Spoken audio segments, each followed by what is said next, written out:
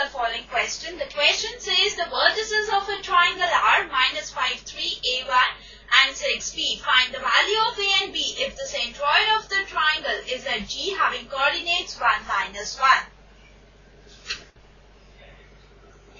Let's now begin with the solution. We have learned that if vertices of the triangle have coordinates x1, y1, x2, y2 and x3, y3, then coordinates of the centroid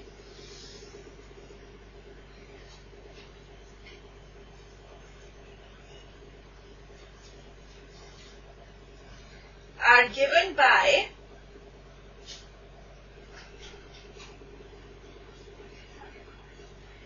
x1 plus x2 plus x3 divided by 3 and y1 plus y2 plus y3 divided by 3.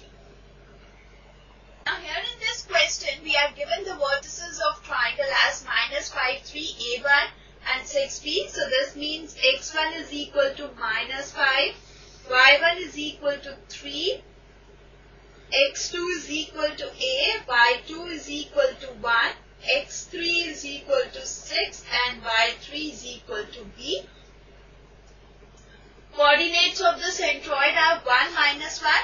That means x is equal to 1 and y is equal to minus 1. Now we know that x coordinate of the centroid is x1 plus x2 plus x3 divided by 3. Now here x is equal to 1. x1 is equal to minus 5, x2 is equal to A, x3 is equal to 6 divided by 3. Now this implies 3 is equal to A plus 1 and this implies A is equal to 2.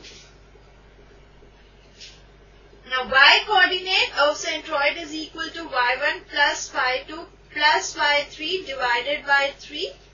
Now y is equal to minus 1. y1 is equal to